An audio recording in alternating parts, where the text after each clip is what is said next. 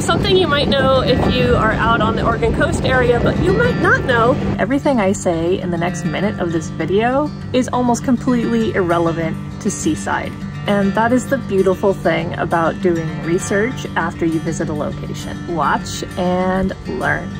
Is that sand is somewhat a temporary feature, and so are rocks on the coast during the year. During the winter months, the stormy weather comes through and actually pulls a lot of the sand off of the beaches, making many of them rockier beaches in the wintertime.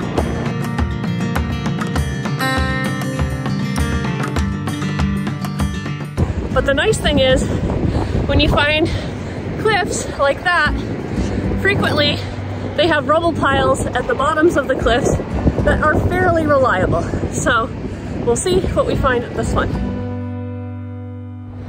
Hi everyone, today I am out at Seaside and we are trying to find rocks. And the problem with trying to find rocks at Seaside is it's all sand. So I'm going to try and use what I know about finding rocks to find rocks. And that is that, see that landmass over there? That is a good place to hopefully find rocks that fall down from the cliff sides and gather up on the beaches, meaning there's a little bit more material than out of these flat areas that fill up with sand. So we're gonna head down there and see if we find rocks piled up and if any of it is good material for lapidary use. There's an inlet to a thick sandy estuary, the Nicataquim River, and then about 6.5 miles of sandy beach north of us, so we aren't going that direction. We're going south today, and it looks like we have a ways to go to get to our destination regardless. So let's talk about Seaside. The cliffs at Seaside share a lot of the same geological history as the cliffs at Oceanside, which we did a video on about 2.5 months ago. This is true of many of the coastal cliffs in northwest Oregon. Despite this, every cliff I go to on the Oregon coast has its own flavor of rocks and sedimentary patterns. But let's talk about some things that make Seaside different. Out along the vast stretches of sandy beach, the sedimentary layers of Seaside can go down an incredible 150 feet in some areas. This means you will never glimpse bedrock at this beach. With a sedimentary depth that thick, it's going to be pretty hard to find volcanic silicate rock materials on most of the Seaside beach. In fact, geologists expect that the creek gravels laid down in this area from the coastal plain that used to be here roughly 7,000 years ago would be about 125 feet below sea level. The rocks we would be out here trying to find are buried many stories beneath our feet. So with that knowledge, I can count on finding almost no rocky debris on the sandy sections of Seaside. So where do I go to find the rocks? Do you see those cliffs down there? That is the Tillamook Head, and my best bet for finding rocks at Seaside. If we can make it down there, I can almost guarantee we're going to find rocks. I can't guarantee how good they will be for rockhounding, but we will find rocks. Those are definitely rocks. I would say that is rocks.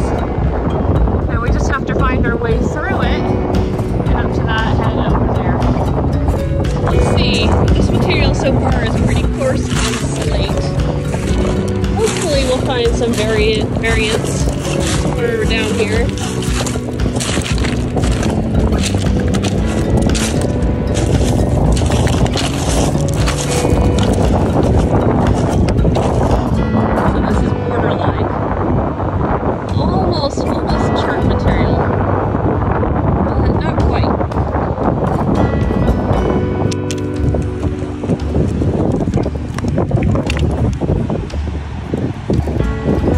Interesting.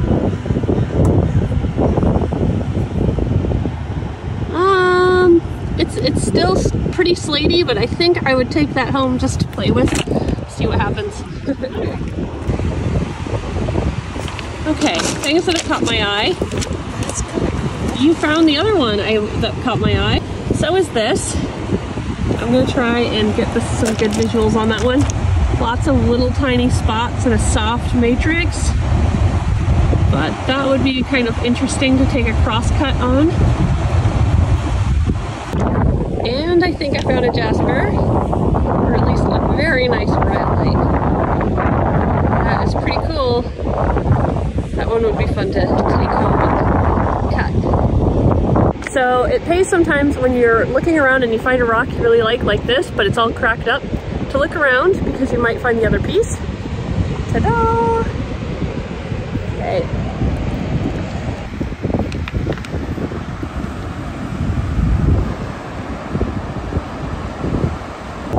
This one might be kind of fun. You can tell spots are kind of going through the material, so it might be kind of fun on a slab, even though it's a bit of a softer material.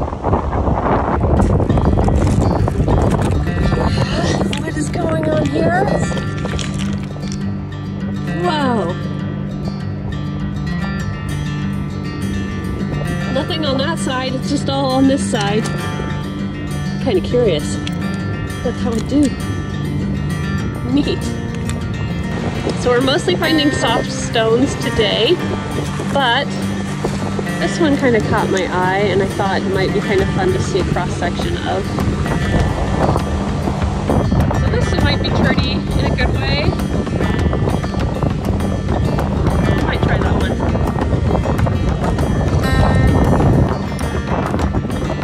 Maybe, we'll see.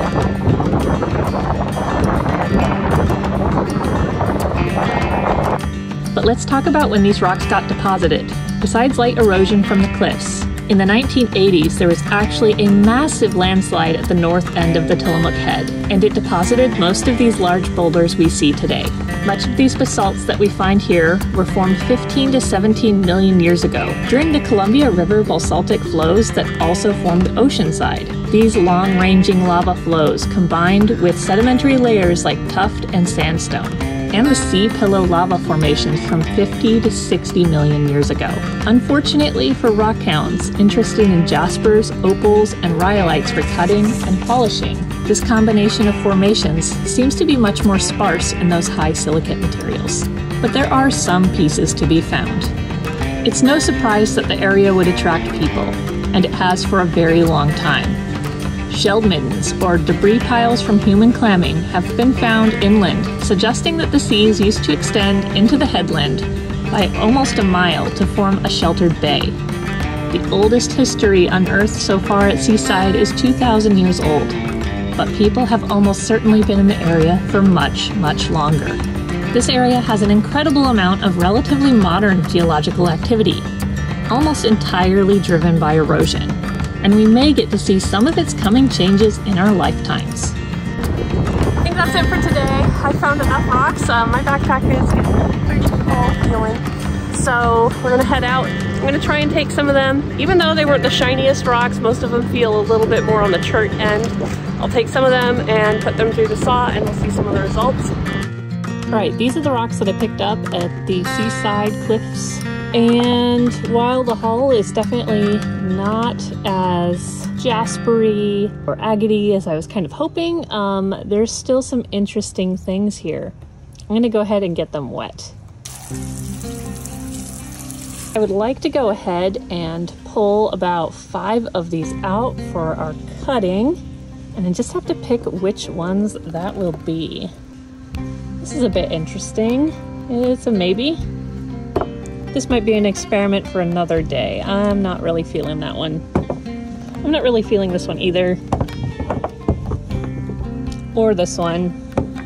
This is kind of interesting. And this is a pretty interesting one. So this one right here has some green, almost rhyolite looking inclusions in it. So that might be a fun one to cut. I don't know, maybe. Skip that one. Skip. Okay, this one's kind of interesting. I think it's got like a green, quartzy or agate-y ball inside of it. I do also really like this one. And these are just smaller chunks of one of the other ones I've already pulled out. This one might be kind of interesting though. So let's see, this is probably too many. skip this one. And oh, I don't know. Let's see, 1, 2, 3, 4, 5, 6, 7. Okay, whatever. We'll do 7. I would say this was a tough hunt. I didn't feel like I had a good grasp on what I was looking for here, so I'll be very curious to see how some of these rocks turn out. Just go ahead and wet these down. I also had to hunt the beds dry while I was there. There was no easy way down to the water, and I did not bring a spray bottle. I should really start doing that. So this material has a little bit of what I think might be agate coming through, and it seems to be green in color. Yeah. Oddball, and it seems to be a decently large chunk. So I'm kind of curious about that one, if we get a cut through it. Yeah. We're just gonna have to cut through it and see what happens. For sure. Oh man, should we even cut this rock? I mean, I don't think so personally. Yeah, I like I'm kind of team now not cutting this rock. It's just really pretty. It is gorgeous, it's well tumbled. I'm gonna actually go ahead and pull this one out of the batch for this round. Woohoo! Sometimes you just shouldn't cut a rock, and this is one of those rocks. All right, this is like what I believe to be a rhyolite. All these little black dots popping through it. I'm very curious to see how that ends up looking if we get a nice flat edge. This is another rhyolite with green speckled throughout, but not quite like the rhyolite we saw at Oceanside. A little bit different. Every beach has its own formula, would you say? They kind of have their own thing. Sediment. And then we have this thing. I just thought, you know, I see some patterns kind of coming out of the surface. Let's spray it again. Might end up like that other one we just cut open. It could end up like that other one, just popping apart, but I'm kind of curious to see if we get some nice dotting all the way through. I kind of hope so. And then there's this guy. I can't tell if another rockhound had found this one first. It's definitely not the hardest material, and they might have left it behind because of that. But I freaking love all of this brecciated spiderwebby texture going through it, and I really want to see what that ends up looking like flat, so let's go. So with this guy, I think I'm just going to kind of come in this way and shave off this edge and see what it ends up looking like. For this one, I think I'm going to go ahead and just get as much detail as possible right down the center. With this one, I just want to get as much detail from this green as possible, and I think this might be the right angle to do that at. I'm just going to slice off the edge on this one and see what happens.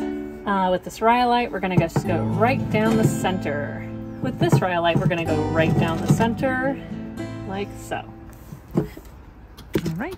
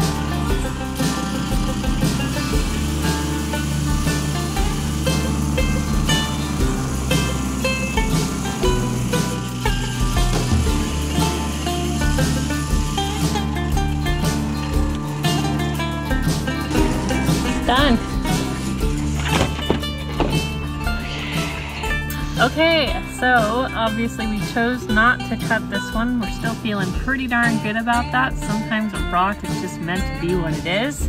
A rock. A rock.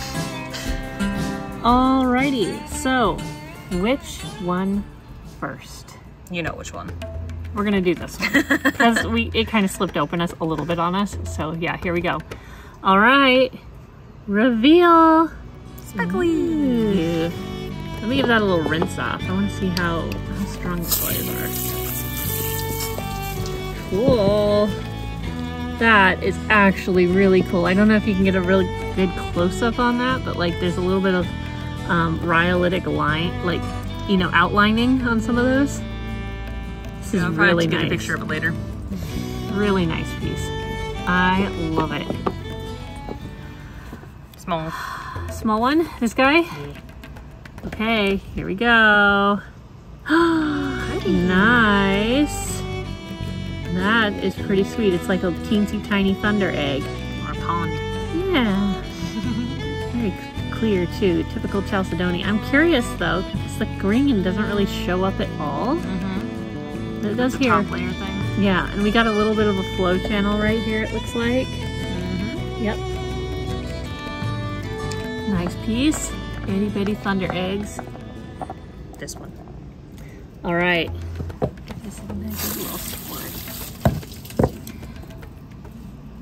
Ah, shush. That's amazing. Very pretty. I was not expecting that at all.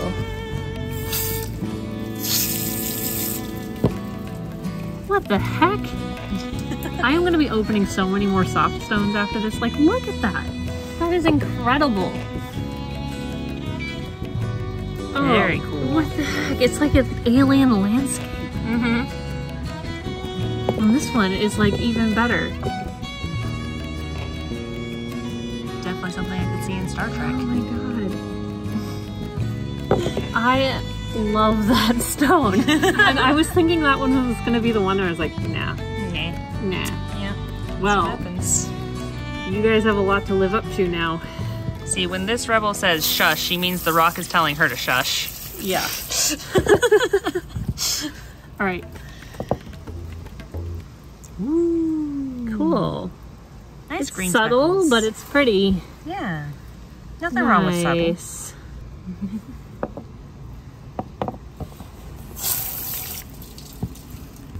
Okay. I'll give it a little squirt so it's nice and clean. Here